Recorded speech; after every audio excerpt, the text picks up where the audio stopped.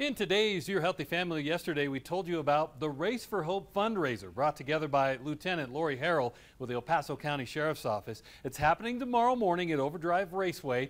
And again, great how many partners have come together to make this happen. Today we're telling you all about the fun you can have raising important money for suicide prevention here in Colorado Springs. In each race that's going to happen, there's going to be 2 law enforcement personnel in some sort of uniform from El Paso County Sheriff's Office and Colorado Springs Police Department.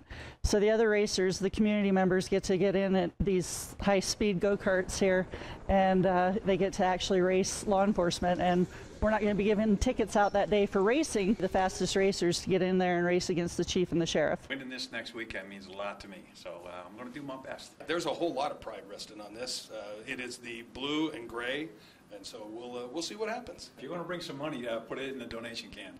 Don't bet on him. There we go. I really want to encourage the public. If you can't drive, you can't participate, there's going to be a car out there that we're going to try and fill with cash, and so come on out. All the cash donations put in the car plus all the money paid to race will all be matched by Perkins Motors. People can bring out cash donations, basically fill a vehicle with cash, and all the funds that are raised between the races that are happening and the contribution that Overdrive is providing, Perkins Motors is going to be matching that up to $10,000. It's not just about donating, it's about getting the kids out having fun racing local law enforcement. It's something that families can come out and do and get a lot of information about how to prevent suicide, whether it's in their kids or in families that they're close with. There'll also be great door prizes if you come out. The grand prize for that is going to be some Broncos tickets, 2 tickets for the New England Patriots game. They're 50-yard line, 10 rows back in the first section. All money raised goes to Mayfield Counseling, who's focused on preventing teen suicide in El Paso County.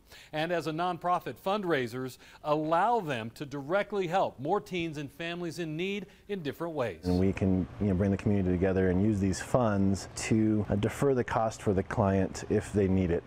And so we have a process they can go through to put a scholarship fund in, and now if we raise the money, when we have that set aside and designated for them, it allows them quick access to mental health. We'd love to have a 24/7 consultation line for people that are in need, and we don't want to call, it's not going to be a crisis line, because if you're in crisis, you should be calling 911, going to the hospital.